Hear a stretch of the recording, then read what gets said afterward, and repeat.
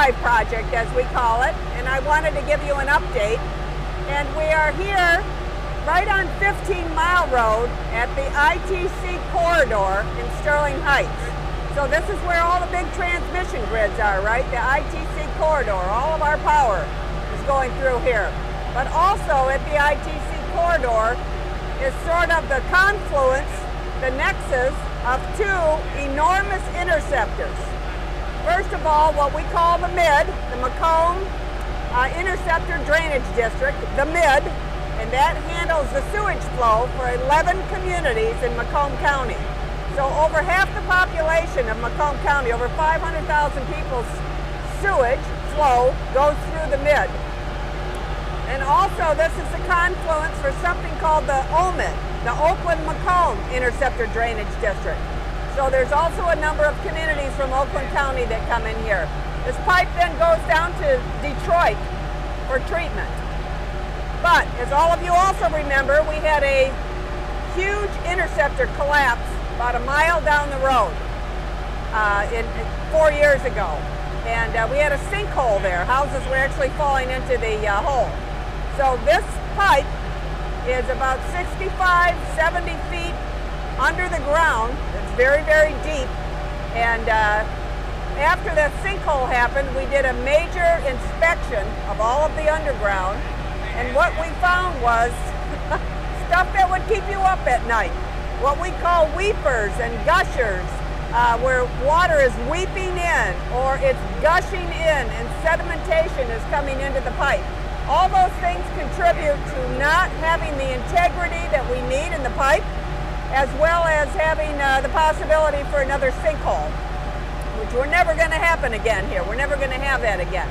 So that's why we're doing this particular project. This is about a $30 million project where we are lining over 7,000 feet of this pipe with something called HOBOS, which is an impervious material made out of polymer, essentially, impervious.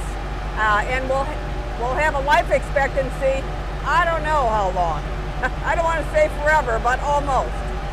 And then we're going to spray line another 1,300 feet of this pipe.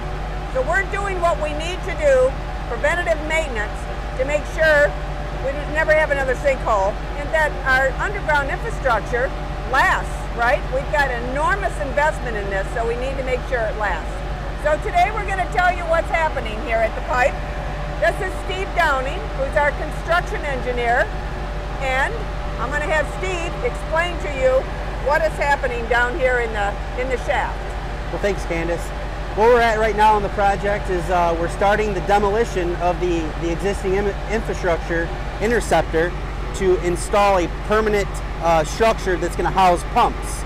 So we've reached the point of the project where we hit the bottom of the interceptor, just above the bottom.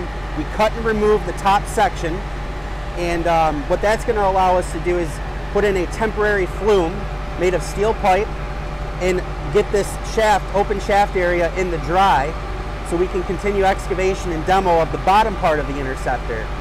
Once we do that, we can start construction of the pump station and gate system that we're going to put in here that will allow us to facilitate the lining work that Candice mentioned, as well as cleaning all the sediment and debris that has accumulated in the interceptor over the past 10 to 15 years. Some of it, in fact, even residual from the sinkhole that we had in 2016 and 17. So we're at a pretty interesting time in the project. Now that we've reached the bottom, we can see the pipe, we're watching the flow go by, and we're going to go ahead and get that temporary flume in and really get to work on this. So that's where we're at this month. Yeah, we're doing great. We're totally on schedule, right? Yes, we are on schedule. We're a little bit ahead, but we're coming into the rainy season, so we're just on schedule. Yeah, being on schedule is a good thing in this business. So anyway, we wanted to give you a bit of an update. You're going to be able to see from this video some really good footage about what is actually happening here. This is very dangerous work, okay?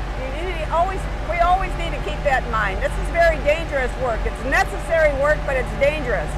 So everything that we do out here as well, we're always thinking about safety. We obviously never want to have an incident. And I always point that out because I'm very proud that when we did the sinkhole, which was, you know, a $70 million project, we never really had any safety incidents there, if you can imagine. with that enormous project. So it's very important. We're always thinking about safety as well.